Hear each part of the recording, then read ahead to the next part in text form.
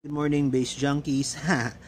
Okay, so I'm going to make a video about these two, one and two, or maybe one and two.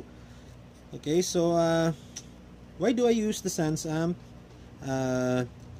These two are very useful if the amplifier, usually in the practice practice studio, is kind of weak. Most of the time the bass amp is weak, so this one will power up your bass amp. Okay, so these are two old reliables. Okay, so why do you have the version 1 and the version 2?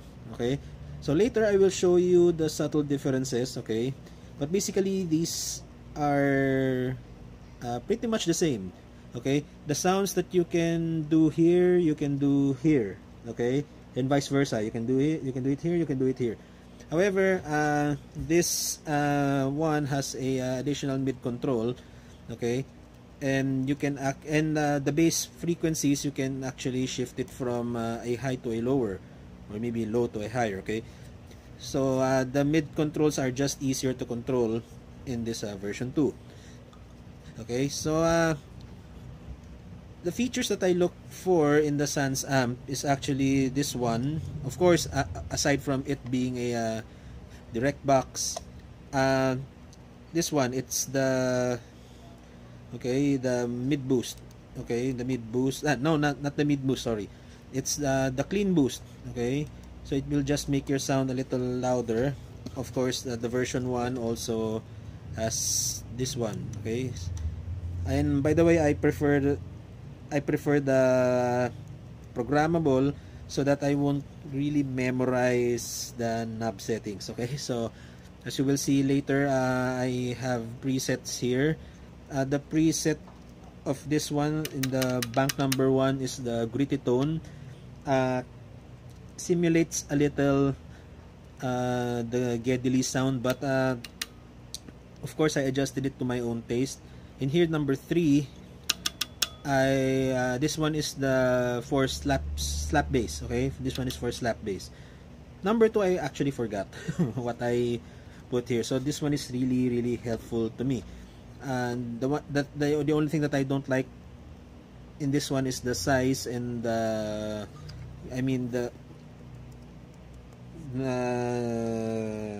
inputs are at the top. I would really prefer them to be in the side like this. Okay, so the differences is subtle actually. Okay, so if you have this one already, I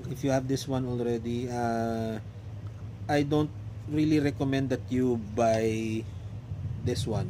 Okay, but if you don't have this one and you already have a hand, you already have one of these, this one is already fine. Okay, it just happens that I was born in a time that this one didn't exist yet.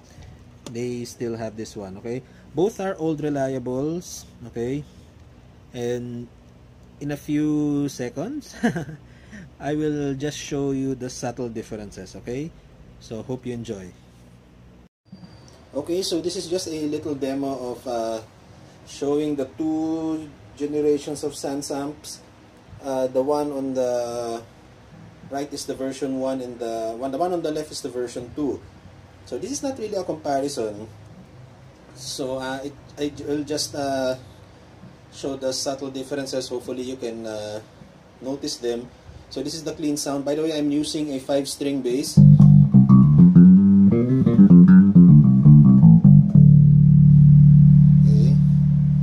That's the clean sound. So I'm going to engage the SansAmp version 1 first. I mainly use the SansAmp for this sound.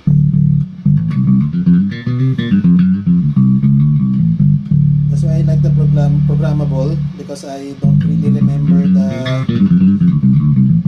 exact settings. I don't know the exact settings, but I use the SansAmp for that sound. Okay, you can actually get that sound also okay, using the version 2. Okay, however, the main advantage of the version 2,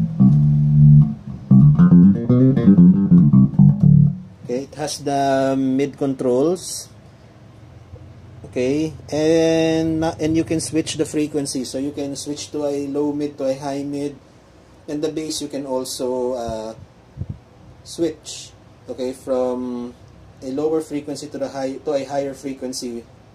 Since I'm just recording directly to a mic using my cell phone, you won't really notice the difference, okay, or the sound might just be a little muffled. But what I like in the SansAmp version 2 is the mid controls, okay. So let me just turn this on. Okay, usually the slap sound, you will try to scoop out the mids a little, so let me just show that to you. Oops, sorry.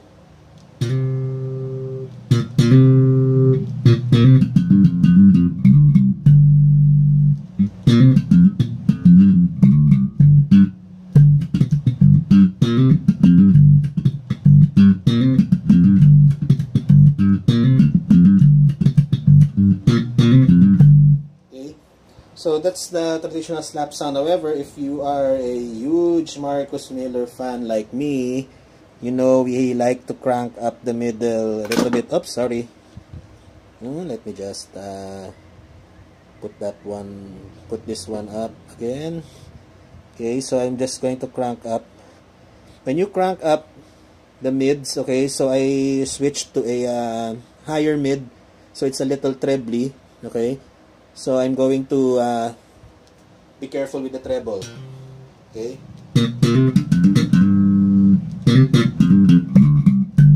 See that gritty sound? The Marcus Miller-ish, but of course not really exactly like Marcus Miller.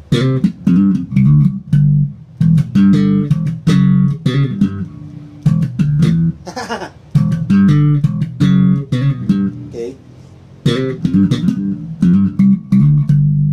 So that's boomier compared to this one. Okay, I scooped it out.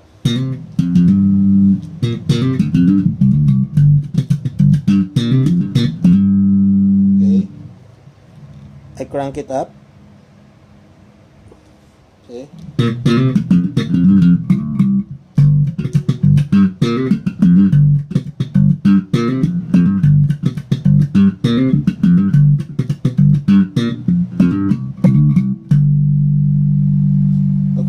So you just have control, a little more control on the mids, but you can still actually do that, okay, using the version 1. Okay. Oops, sorry. Let me just, okay, having troubles making it stay up.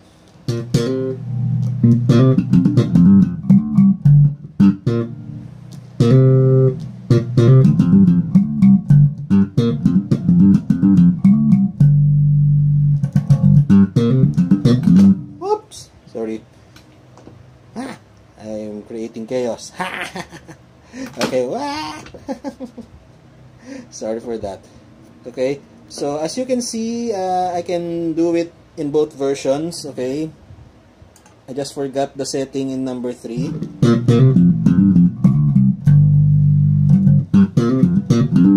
Okay, when I do it in the version 2, oops. It's a mess. Sorry. Okay. So here it is. Hard to make it stand. Okay.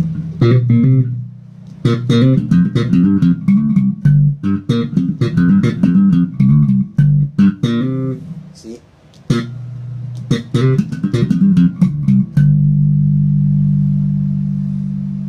So I can do it in both versions, but here it's just a little easy to control the mids. Okay? So hopefully that helped. You've seen the demo of the 2, okay? Sorry, I'm making a mess. I was making a mess during the video, the filming of the video, okay? So Do I recommend you, again, do I recommend you buying this? Okay, again, I was born in the time that this one is the standard SansAmp. Okay, if you have this one already, this will cut it. I mean, this one is an old reliable. It will give you a lot of sounds. Okay, no, if you have this one, you really don't need to buy this one. Okay, this one just makes your this just makes controlling the mid frequencies a little easy. Okay, this one you can also do that. Okay, but of course you have to, you know, adjust to your own taste. Okay, so again, reminder, the SansAmp is not for all. I mean, I know a proportion of great bassists who actually don't use this. Okay, so just for me, I like the sound that's coming out from these two. Okay, and by the way, I'm not using both of them simultaneously. Okay, that's overkill. If I just need space, I use this. Okay, if the space allows, I mean, if the space allows a bigger, you know, bigger space, then this is the one that I'm using. But predominantly for dirty tones, I use this one because I just need the drive. I just need the drive and to boost the bass and treble a little. Okay, this one is more useful in the slap setting. Okay, because you have more control in the mids. Okay, you can play around with it. So both of them are fine, and I believe this is not the first time that somebody has actually made a video showing these two. Okay, I think maybe there are better videos, but I hope hopefully I give you another perspective on if you should buy it or not. Okay, hopefully you can borrow first and try it out. Okay, so again, dial using your ears, not your eyes. So know your bass and for you to make the most out of these. So again, this is the bass junkie. Hopefully this video helped you. God bless.